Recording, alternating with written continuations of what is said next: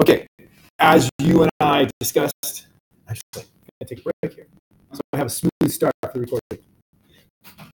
As you and I discussed this morning, there are 3 lectures worth of material. Can I ask you a question before you start? It's on what you told me about it. Fire away. When we did this one, it's the converging mirror. Mm-hmm. For the vertex one, mm-hmm. for it not to be parallel with that one, mm-hmm. If I start from there, go there. The only way that it actually would have been parallel with that would be if it was right at the focal point. Otherwise, it's not going to be. So that's fine. So they're not supposed to be parallel. My drawing was sloppy, and so they look parallel, but they're not going to be parallel. This one, yeah, these 2 are not parallel. It's correct, just like you have a drawing. Okay, but it looks parallel. That's what I'm saying. Well, yours not as much as mine. Yeah, it's getting wider. Yeah. Okay, that's fine. Yeah. Yeah. All right. We are now up to 2. Getting back to where we were. So as Corso and I discussed this morning, we only have 3 lectures of material that is... It's so confusing. That is available for the exam. One is how Maxwell's equations lead to an electromagnetic wave.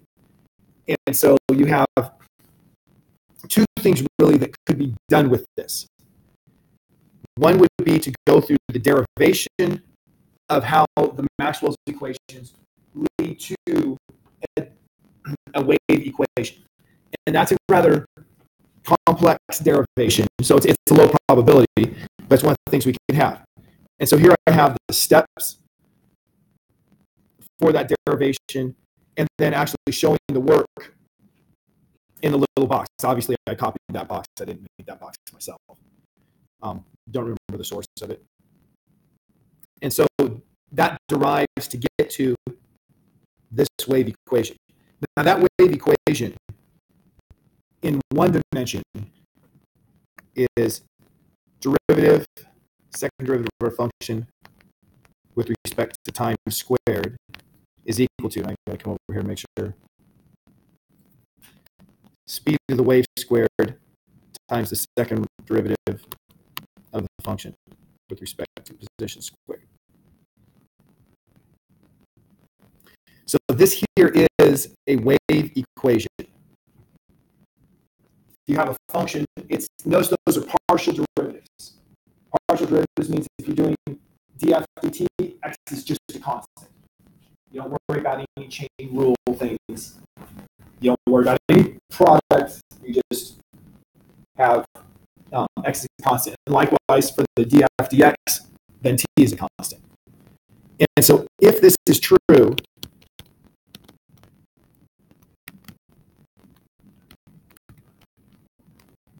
then f, and I'll put it, f, which is a function of x and t, can describe a wave.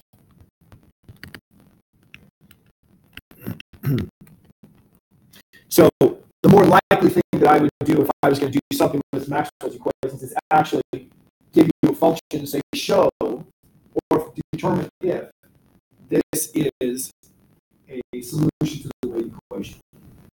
So you would just test the function. So let's take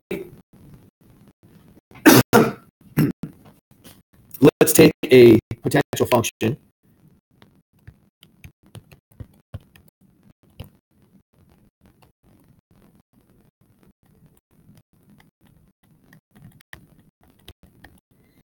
And see if that's the solution. Now that doesn't look like a good solution, but see if it is a solution. And so how would I test to see if this green function is a solution to that wave equation? That's exactly it. So actually, getting my sizes confused. So d f dt is equal to, well, let's rewrite this.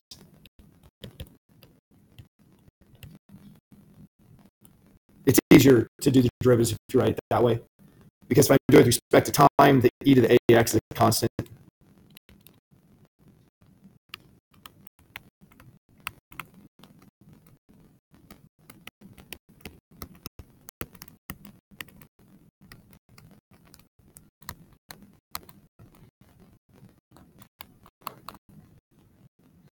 So that's what I get for the second derivative with respect to time.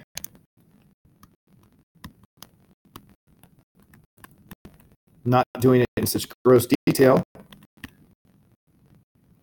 Doing the second derivative with respect to position gives me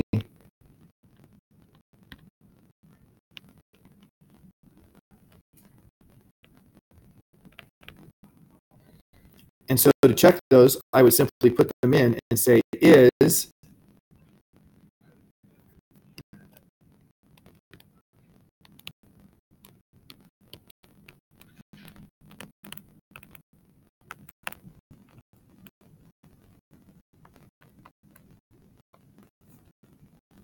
well, let's put it in the same order.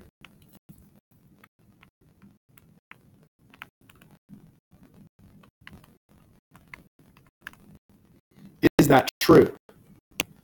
Now, we'll notice right away that we can factor out all the stuff that's x and t. That is, I have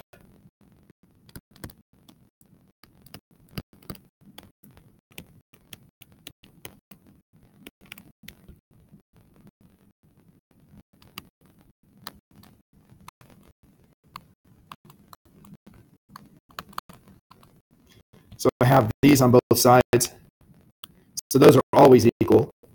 I can cancel the a's. And this is true if b squared equals c squared.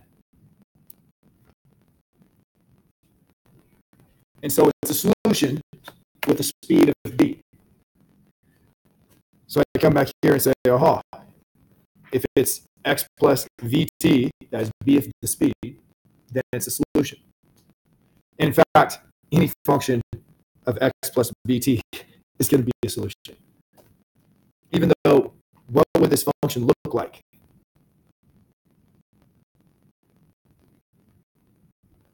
Let's say, as time progresses, you stay in one location, what would you see? Just get larger and larger and larger. Unless a is a negative value, because there was no restriction on a. If a is a negative value, then it gets smaller, smaller, smaller. It would only be physical if a is a negative value, and what this would actually be is your wave just spreads out. Okay, so that's what you could do with that. The derivation, long, difficult, unlikely, or doing the testing, which requires you to do the derivatives. Okay, then we had the brachistochrome problem. This was a problem in minimizing the time for light to go from point A to point B. So once again here I have, this is a much shorter derivation than what I did in class. What I did in class, I did a whole lot of explaining, and I did a lot of calculations. This is going to the shortest way possible to do the brachistochrome problem. So the shortest way possible. Wait, you want us to do the longer? No. Oh, okay. No, just do it right. Okay. I did it the longest bit. In the end, it's the same work. It's just this here went straight to the forms that quickly convert instead of the ones that you see as you go through. So the first thing you had to do there was find an equation for the path length in material 1 and the path length in material 2. And then the time is equal to the sum of those path lengths divided by speeds in each medium. And so that's the first equation that's shown here. That's path 1, L1, and this is L2. Pythagorean theorem. So this here defined A as the distance from the interface to point A, B is the distance from the interface to point B, and the direction is normal to the interface. And then X is the distance from where the light goes through from one interface to the other to where A is parallel to the interface. And D is the separation between A and B in the direction parallel to the interface. And so using those, just use the Pythagorean theorem that this here, so that's a, that's x, square root of x squared plus a squared is the hypotenuse. This other one, this is d minus x. So b squared, whoops, put the square because I said it, b squared plus parentheses d minus x squared, square root is the hypotenuse. And then took the derivative with respect to time, and this is where it was done quickly. When I did it, my derivative with respect to time had many more steps in it because I said, well, okay, so I'm going to have 1 over square root times the chain rule, and so I have the 2x on top, and the 2's cancel, 2 with the 1/2. And here I just have straight to the answer. And then recognizing that this right here is the definition of sine of theta 1, if this is theta 1, because this would be the hypotenuse, and the opposite side is x. And likewise, this here is the definition of sine theta 2, because once again, the hypotenuse is on the bottom, and d minus x is the opposite side. And so just replace those. And for minimizing, we took the derivative and set to 0, so set that to 0, and out pops Snell's law. So I did, it's the same basic work, it's just I did a lot of explanation showing steps in the middle that aren't shown here. So do we do any calculus on these things? The calculus is right here. Yeah.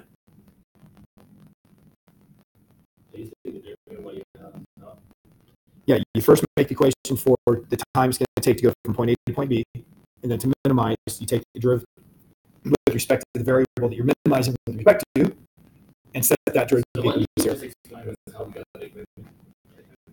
Well, I just explained all the way through. The last thing is talking about the Fraunhofer diffraction. So we had 2 outcomes for Fraunhofer diffraction. You are not going to have to go through and do the derivation of either of these. You should understand, the method of this integration, but I'm not going to have you do it because it's something that you wouldn't get it right. There's no point in asking you a question that I know you're not going to get it right. Excuse me? Okay, so what could you do with this? Well, you could be asked to find the locations of the maxima or the minima for these 2 outcome equations. So you could be given this equation or this equation and asked to find, for instance, where are the maxima, where are the minima. So how do you find where the maxima and minima are? Yeah, derivative again. Now, with the one on the left, it's really pretty simple. Let's just do this for each one.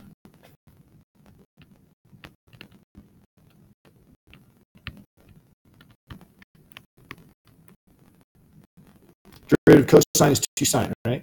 Well, minus 2 sine.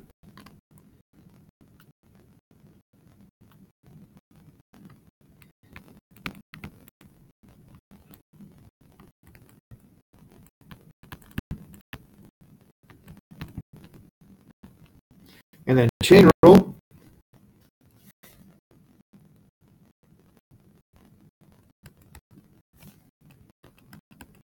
Derivative of sine is cosine.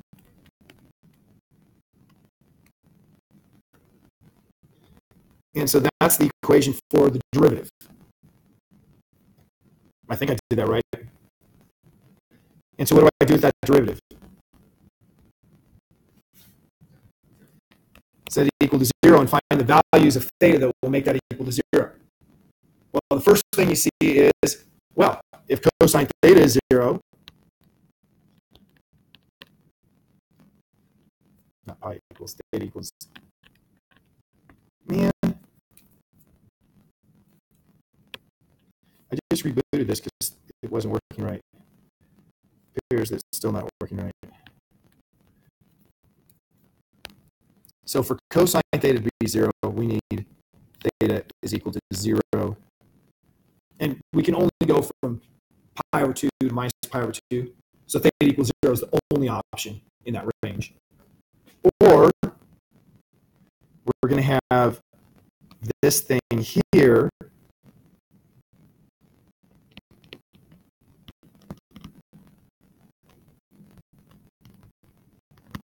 equals 0. Or, oh wait, yeah, no, the cosine I was wrong. You were right. Equals 0 or pi or etc. So equals some integer times pi. Excuse me. So we have a whole lot of situations here that are going to equal 0. What was that? Well, yes, if you shine no light. We're assuming you're shining light. Yeah.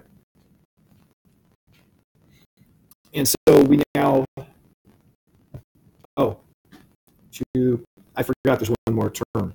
I did do my derivative, right? I forgot one more term. It's 2 cosine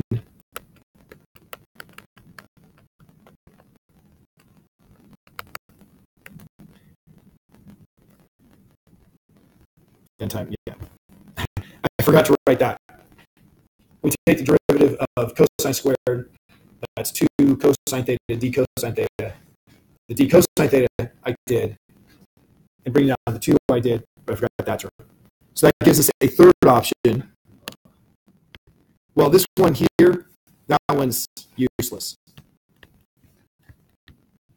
Of course, we know that at plus or minus 9 degrees, we're going to have them. So this one here is going to be one set of solutions that gives us the simple relation that d sine theta is equal to m lambda. So that's one set of solutions. And if we go back, we can say right away, well, if theta is 0, then we're going to have cosine is 1. So those are solutions for maxima.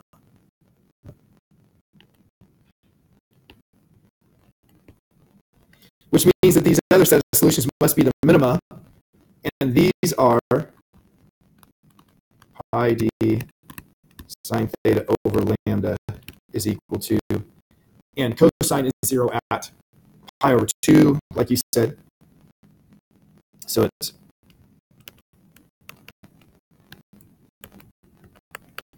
m plus 1/2 times pi. So that's pi over 2, 3 pi over 2, 5 pi over 2, and the negatives there. And so once again, quick math gives us d sine theta is equal to m plus 1/2 lambda. And that's our solution for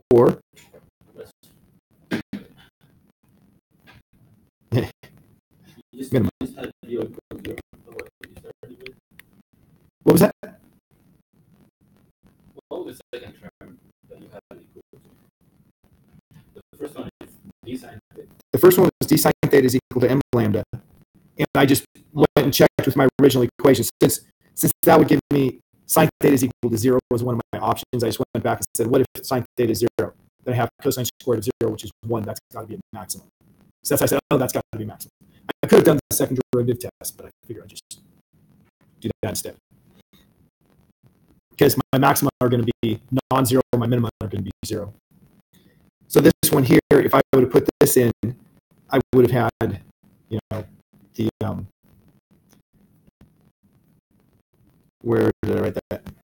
M plus 1/2 pi is what I would have for the pi d sine theta, and that's cosine 0 out. That would give us zeros for minimum. So those are the equations for maxima and minima. This is found very strictly, whereas what we did in class was found in a little more hand-waving, although a very valid way. So that's how we would do it for the double slit. And you can do the same thing for the single slit. Now, the single slit is a little more involved with the derivative, but you're going to have the same method. You're going to have bring down the 2, have this whole thing repeated, and then the derivative of the thing inside. And so it's going to give you, once again, 2 conditions, one that's maxima, one that's minima. That's it for what could be on the exam based on calculus. So any questions before I move on to new material? Oh, we're doing that? Yeah, we're doing that. Is this material relevant? The new material is relativity, yeah. But I didn't write the last score. Yeah, there. And I mean, you can always look at it on Windows. I like my paper division. Okay. Good. Okay, now, as you can see from my scribble outs, we're going to look at Lorentz transformations in 4 vectors. So we're going to be looking at some new words. Lorentz, that's the dude's name. I don't remember his first name. He's really important. I should.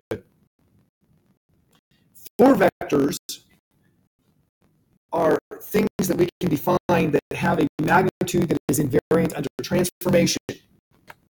Got it? Very clear. Yes, we're right to move on with it. What this means is, if we take, well, for a 3-dimensional vector, it's simple.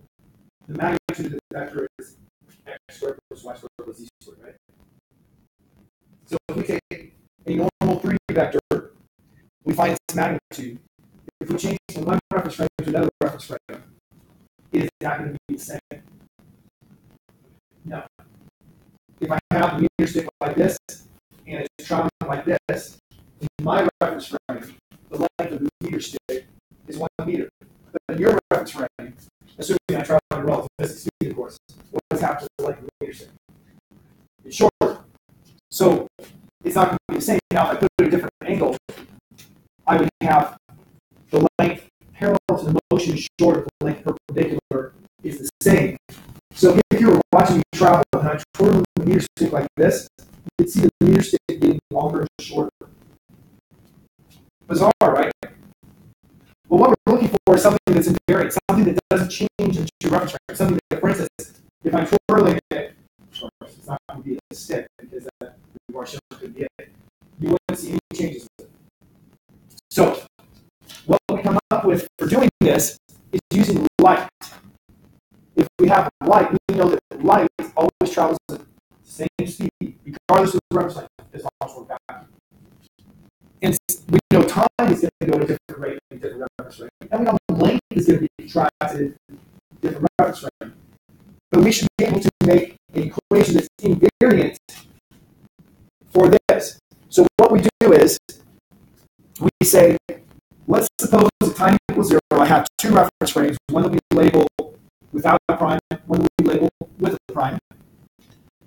And at time 0, they're crossing, so they both agree where the origin is. So they both say, oh, at time 0, x is here, x is 0, y is 0, z is 0. And there's a light at the origin that flashes at time 0. So you understand the problem for the simulation? So in my reference frame, when this light flashes, how does the light go out? What shape does the light make as it goes out? It makes a sphere. So in my reference frame, I'm going to have a sphere that has a radius equal to ct, right? Now, if I'm flying by and I see this light and it's expanding out in a sphere, and you look and you see that light, what shape is the light going to make as it expands out in your reference frame?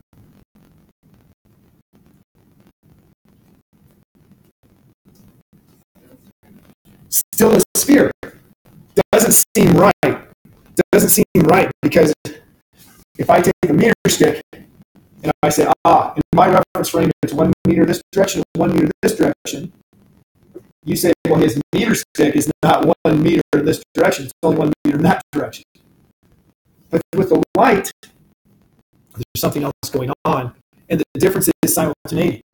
You would say that I did not measure one side and the other side at the same time. It's really a sphere, but I it looks different in the measurement because I measured this side first and that side second.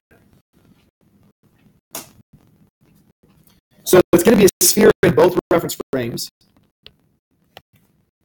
with the radius equal to speed of light multiplied by the time that has passed in that reference frame. Now, geometrically, we can also find in terms of x, y, and z what the radius is. What's the equation for the radius of a sphere? What? Okay, well, okay, that is correct. That is correct. In terms of x, y, and z, for any point on the surface of the sphere. If the origin is 0.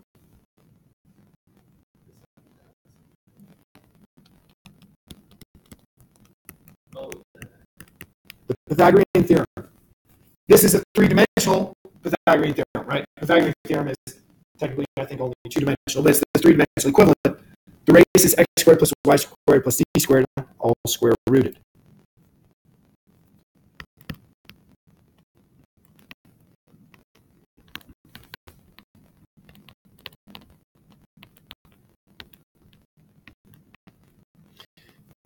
So this gives us a relationship between time and position, and we can make a very easy four-dimension invariant.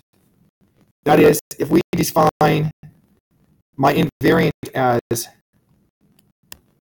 ct minus x, well, ct squared minus x squared minus y squared minus z squared, that's r squared minus r squared, right? What's r squared minus r squared? Trivial question. What's the answer? 0. And likewise for this one, ct prime squared minus x prime squared minus y prime squared minus z prime squared is also equal to 0. So there's a four-vector invariant. So this is the space-time that we live in. Physicists say we live in a four-dimensional space-time with three spatial dimensions, x, y, and z. And the fourth dimension is the speed of light multiplied by time. Now we have to come up with a way to find our invariance, that is to define the length of the vector. And there's a couple of different ways of finding the length of the vector. I'm not going to do too much vector math here because I'll just lose you probably in going through it. But what we do to define the fourth vector, in the magnitude of the fourth vector, is to take, we define x0 is equal to ct, x1 is equal to x, x2 is equal to y, and x3 is equal to z. So that means that I can define anything in terms of x0, x1, x2, x3. That's a four vector. And we say the magnitude of this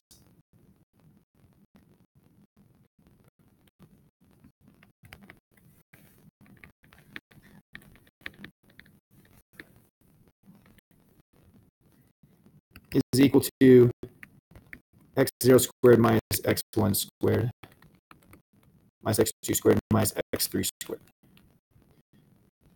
Now, like I said, there's a lot of linear algebra stuff I can show you that relates to this, but I don't want to confuse things too much. I am going to jump into linear algebra here in just a second. But that gives us our four-vector invariant. Now, something that's important about this is it's something that doesn't change in one reference frame to another reference frame. So if you say, now this would be 0, it's kind of trivial. Another four-vector invariant is the energy momentum four-vector. That one's not equal to 0. But you can define the invariant and say it has this value, but it doesn't matter what reference frame you're in, that value is going to be the same. That's the key to these four variants that makes them useful, or these invariants that makes them useful. Now that we have that, which means that I've gone through about 7 slides here, there is the way of showing what I just did, how we find the magnitude. Notice it's called the dot product. But the dot product looks kind of funny. And it's because, well, we had to deal with there being the minus sign, one radius squared minus the other. Well, let's see what's good about this. Transformations. Based on this, we've learned that the time between two events in one inertial reference frame is linearly dependent on the time between two events in another reference frame. That is, we had delta t prime is equal to delta t times lambda. That's funny with multiplication sign. Or times gamma. Time dilation equation. And we had length is also linearly proportional between the reference frames. Now, the proportionalities are times gamma divided by gamma, but they're linear. So that means that it should be not surprising at all that I should be able to write, or I should expect that I can write my time in one reference frame as a function of the time and position in another reference frame. And the position in one reference frame is a function of the time and position in another reference frame. Which linear algebra-wise, this equation right here,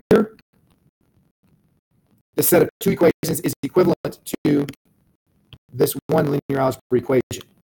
Just like what we were doing when we were dealing with solving many variables, like in circuits problems, we can take this equation, and the way it reads is this value is equal to this times this plus this times this. And so if you do that, t prime equals a times t plus b times x, you have the top equation. And then for the second time through, you go down one. This value is equal to this times this plus this times this. So x prime is equal to ct plus dx. So we're going to try to find this matrix, the A, B, C, D values, for a transformation from one relativistic inertial reference frame to another inertial reference frame. And we start with just our simple, got two reference frames. Here's an event. And that event has coordinates. Now, this here, I took the picture from somebody else. And they have x, y, z, and t rather than ct, x, y, and z. But it has a different set of x, y, and z in one reference frame, a different time in that one than in the other. And so what we want to do is relate. Now, one of the first things we do is we simplify life by saying, let's work one-dimensional. That is, in space, we're going to have the velocity is parallel to the x-axis. We do that just so we don't have to worry about the three-dimensional velocity. We just assign the x direction as the direction of the relative velocities of the two reference frames. So technically, v here is equal to the speed of the s prime reference frame with respect to the s reference frame. Right? It's the speed that this reference frame with the prime is moving with respect to the s reference frame. And it's in the z direction, or in the x direction, to make our lives easy. Now, if I want to find the x coordinate, I can say, well, if this guy here is going to measure the x coordinate, he, of course, can just measure directly x. Or he could say it's the distance that the origin of one reference frame has moved, v multiplied by time, because the reference frame is moving at the speed of v, plus what the person in the other reference frame is going to measure, x prime. And so he says the distance is equal to vt plus x prime over gamma. Why over gamma?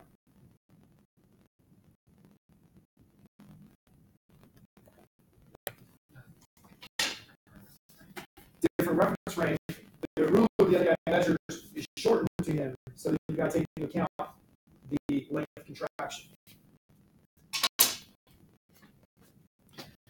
So taking that equation, just solving now for x prime, that means subtract vt from both sides and then multiply by gamma. We have x prime is equal to gamma times x minus vt. There's one of our two equations. Right? I can come up here and say, aha.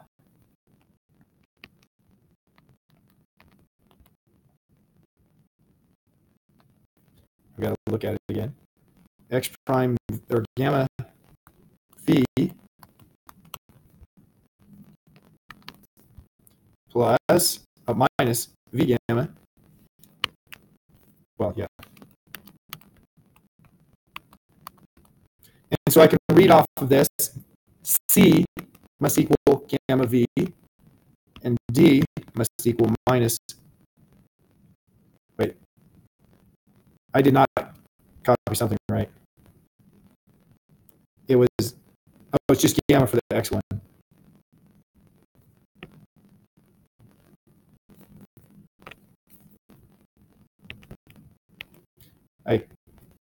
Let me just zoom out so I don't screw it up.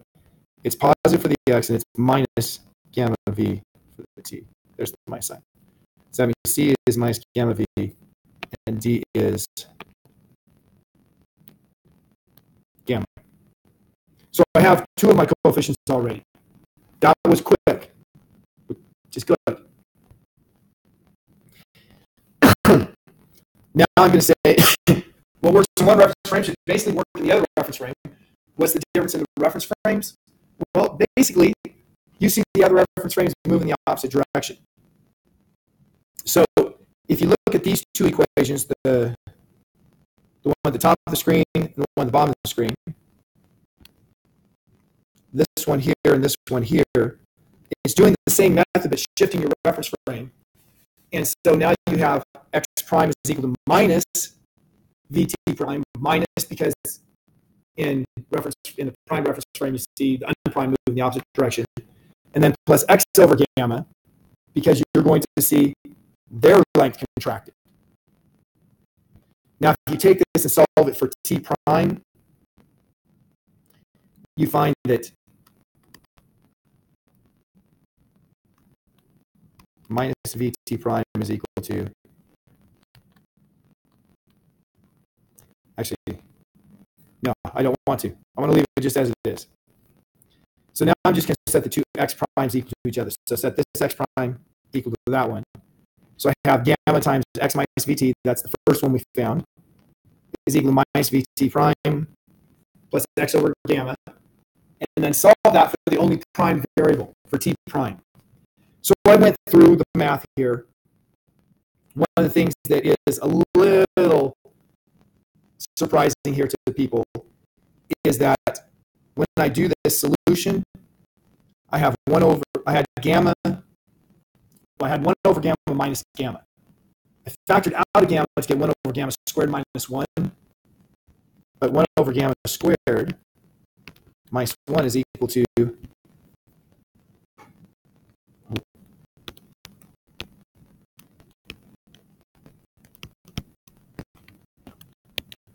that's brutal. Doing it the simple way, 1 over 1 over, bring it back on top. Square that, and it's 1 minus v squared over c squared minus 1. It's just minus v squared over c squared. So this thing here is just, and then since there's an over v here, that's why it's just v over c squared, not v squared over c squared there. And this v then also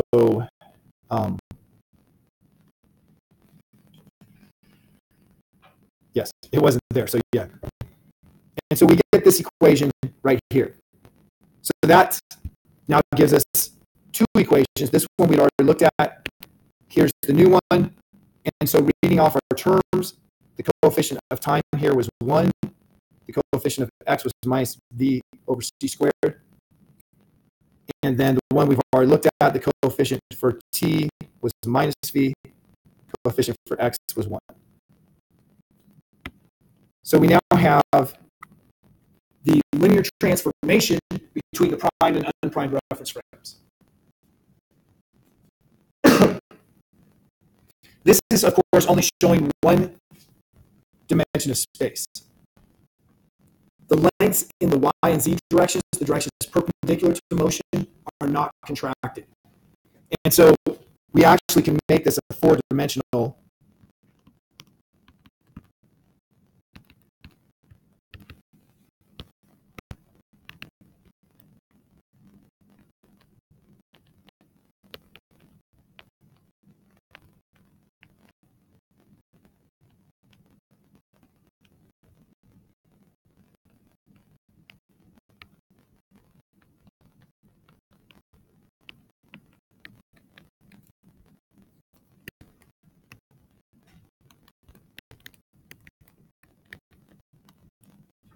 there's the equations in all four dimensions in linear algebra.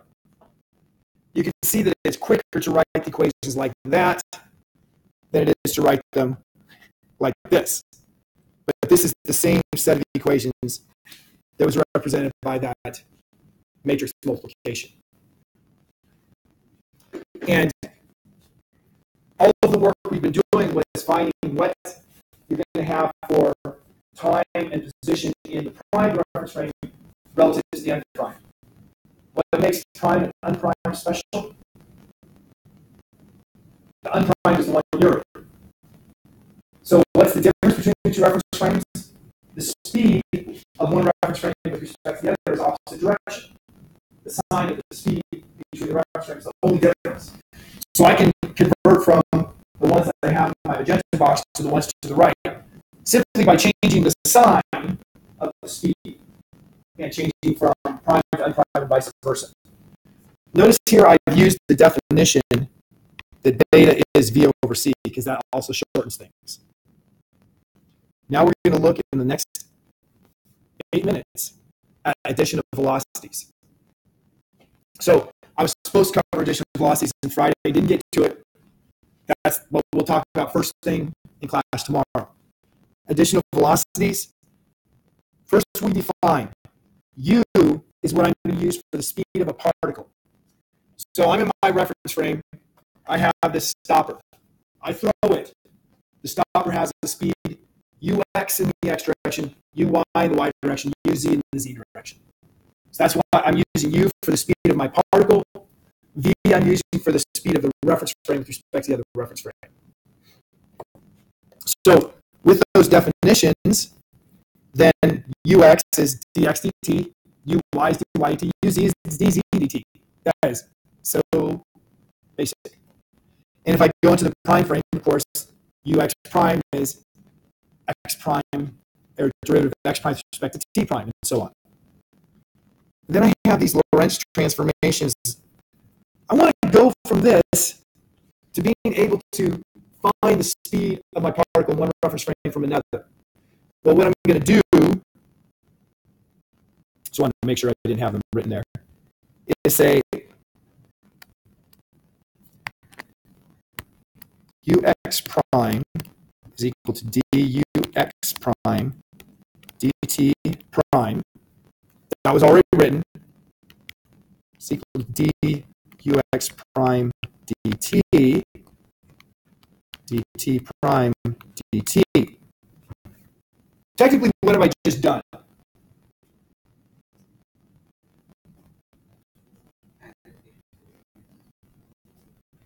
Well, I what? Okay, I added an intermediate. What this really is the chain rule. I can use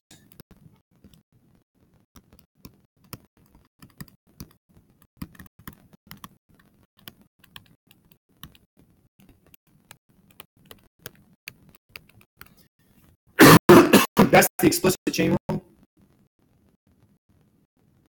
I have, say, ux prime in terms of time, and I want in terms of time prime, I just do the derivative with respect to time, and then do the derivative of time with respect to time prime. So what I have is the chain rule, basically. So let's come back here, and let's do what is dx prime dt. Now notice these are exacts. They're not partials. So that's going to be gamma as a constant because that depends on the speed of the reference frames. We assume constant speed between the reference frames because inertial reference frames. But I'm going to have dx dt here whatever that is, minus v. Well, what's the derivative of time with respect to time? 1, right?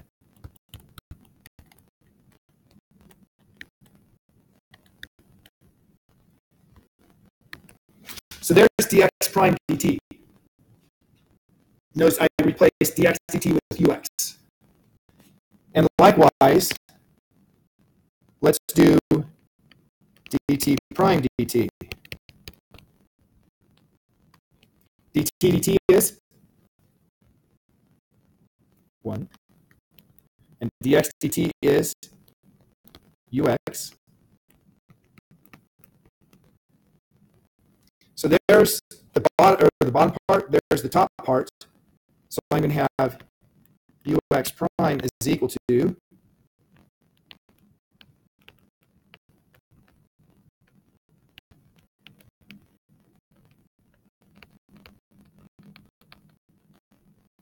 of course the gammas will cancel.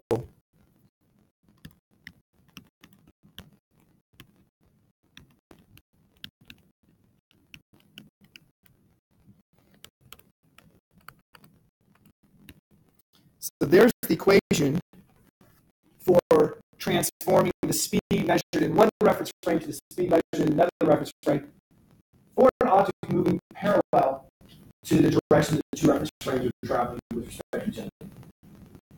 There's also a perpendicular velocity addition I need to do. But that's my first one.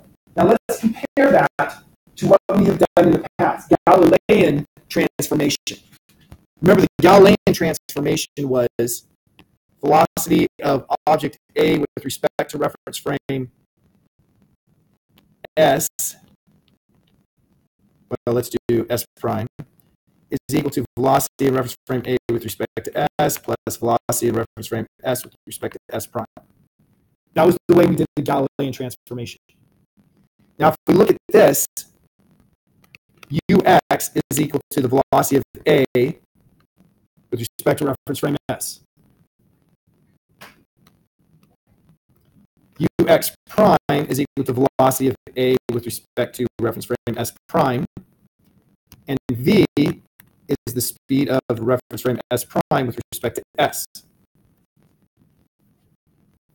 So using those, I can plug them in to this equation, and I have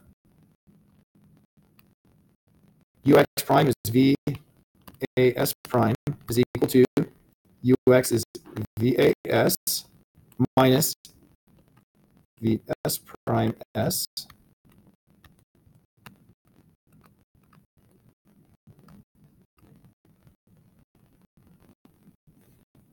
well, I put them in opposite order, it's correct, but I'm going to change it just because we're opposite order.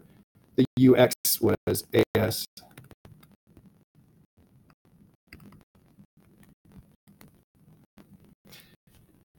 Now, if you look, there are two things different. The S prime and S are in opposite order. So let's shift that. The only difference in the speed of one reference frame to the other, with respect to the other, is they're measured in opposite directions, so I'm changing the sign.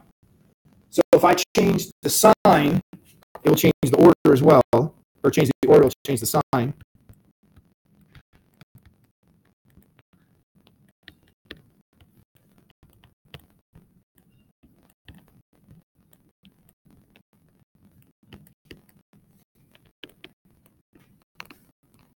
Now, if you look at this equation, you compare it to the Galilean transformation. The top is the same. It's just we have the new denominator.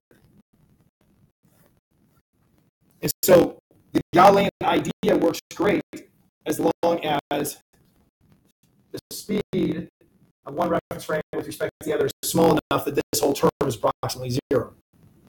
But if the speed difference is not approximately 0, then we're going to have a different answer. For the last trick, and the last trick is a quick trick, what about finding this value? Well, all I have to do there is dy prime dt is equal to dy dt, because y prime equals y, right there. And so that means that uy prime is equal to uy over the same denominator